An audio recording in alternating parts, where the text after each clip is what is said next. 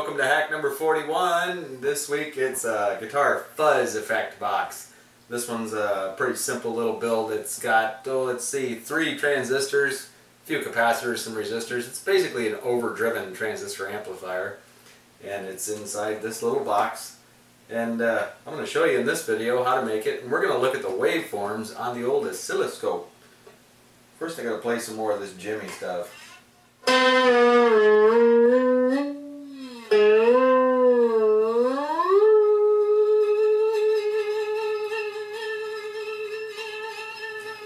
Alright, let's take a look at the schematic for the guitar fuzz box by yours truly. I actually didn't design the whole thing, I just borrowed some schematics from elsewhere. This is the portion that causes the distortion. It's a 2 transistor NPN amplifier, and we're just pushing it into distortion levels with this little preamplifier that is another NPN transistor. It runs on a 9-volt battery, and of course we have a 100 microfarad decoupling capacitor right there. At the input to this first stage there's a capacitor that you can change the value of. I think on this one, when I built it, I did a 1 microfarad cap in there, which gives it a bit more bass response. If you go less than that, you'll have, of course, high response and not so much bass. The output from this first stage goes to this 500K pot right here, which is kind of like the fuzz control and the volume. It, like I said, pushes this into a totally saturated distortion level, and then the output goes through a 10 microfarad decoupling cap, and you can change that one too. Increase the value of that and you will get a bit more bass response, and it'll be slightly louder. At the very end of it all, there are 2 diodes here, 2 N4148 diodes, and what they do is they clip the waveform on the positive and negative portion of the wave, and that's what gives us that nice fuzzy sound. I don't have a bypass switch wired into this. I didn't really have the proper switch, although it's on the build at the end, just so that I have the hole there and a switch in place. Where you would put that switch would be right on the positive side here, and then the positive side here on the output.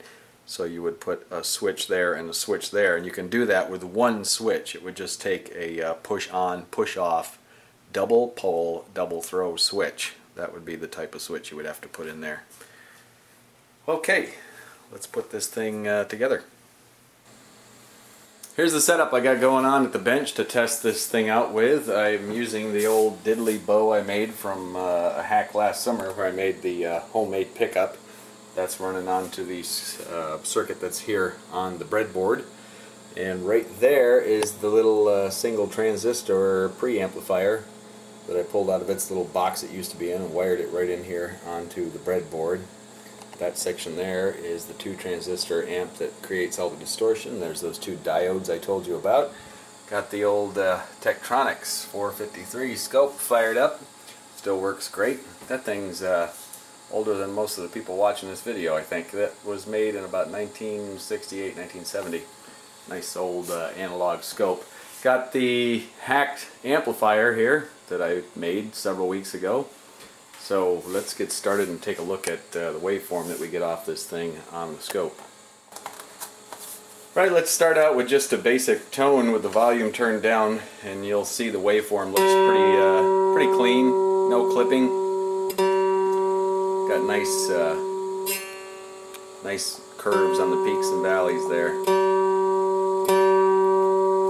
Now as we turn it up, you'll hear the distortion, and you'll also see the change in the waveform on the oscilloscope. You'll see some clipping start to happen.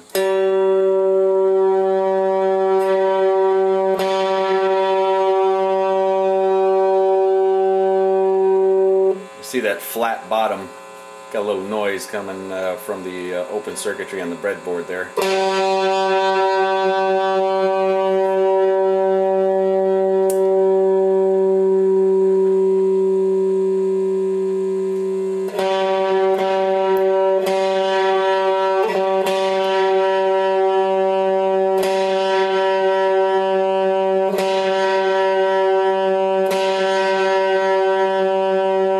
Anyway, you can see the clipping that happens, and that's why it gets that distorted sound that it does.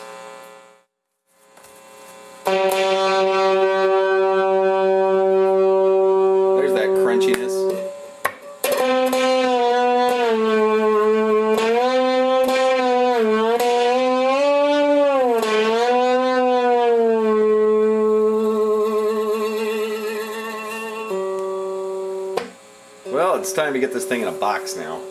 Play a little guitar with it.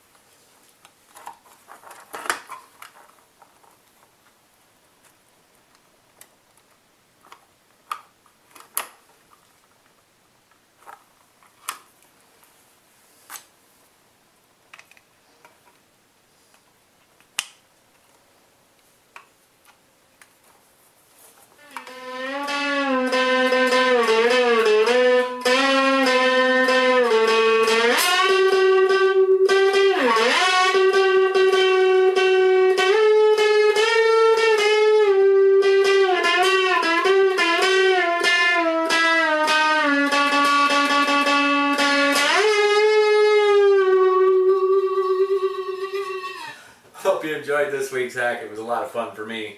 I had to stick with it because this thing gave me a hard time, but I got it working finally. So if you're into guitar playing, check out the schematic on the Hack a Week website and build one of these suckers. A lot of fun.